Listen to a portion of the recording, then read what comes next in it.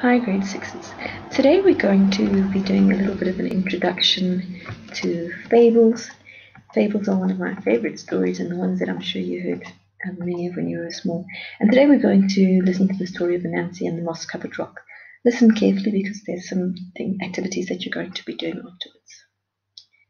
One day, Anansi was walking through the forest when he saw a strange moss-covered rock. "How interesting," said Anansi. "Isn't this a strange moss-covered rock?" Suddenly,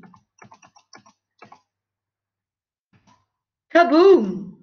Everything went black, and Anansi fell down fast asleep.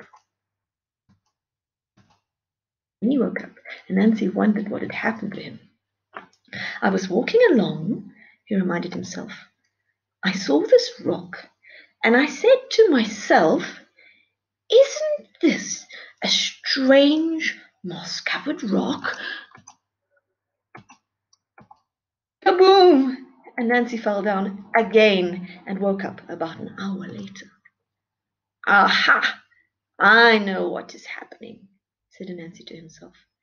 "This is a magic rock, and every time someone comes along and says the magic words, 'Isn't this a strange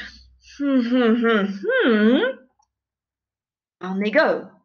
Ha! I know just how to use magic like this." So Anansi went on walking until he came to Tiger's house. Tiger was just about to sit down to eat. He had his food out on the table.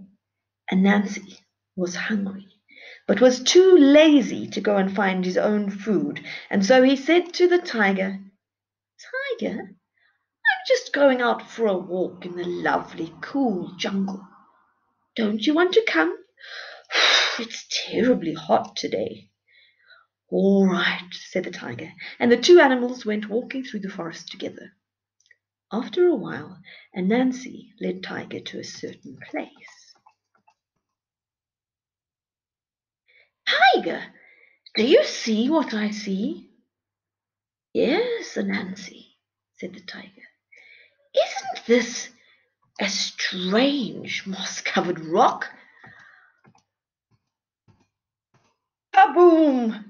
Down fell Tiger, and away ran Anansi to Tiger's house, where he made off with all of Tiger's food. Soon Anansi was tricking all the animals in the forest. Whenever he was hungry, he persuaded an animal to go to the moss-covered rock. He got them to say the magic words, and kaboom! They fell down fast asleep. Anansi helped himself to their food. Some of it he ate, and some he stored away in his house. Now, Anansi did not know that he was being watched by a quiet little spotted deer.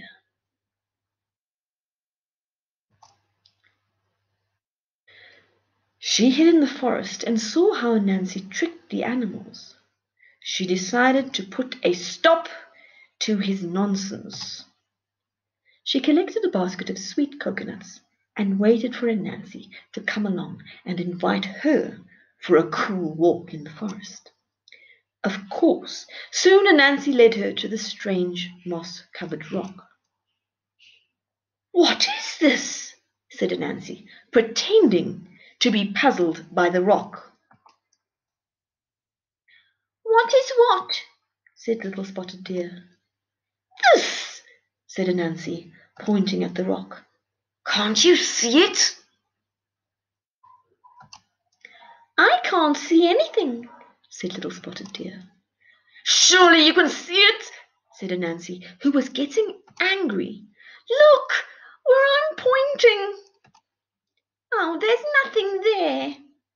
"Of course you can see it. You just don't want to say it." "Say what? What am I supposed to say?" asked Little Spotted Deer.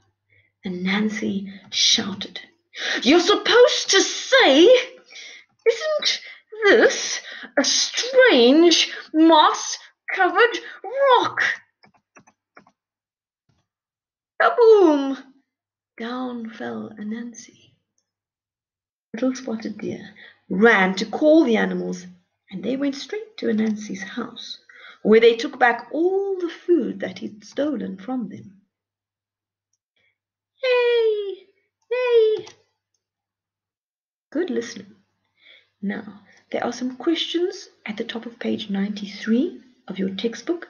I would like you to answer them, and then I would like you to turn past the story to page 96 and answer the questions that you see there. All right, good job.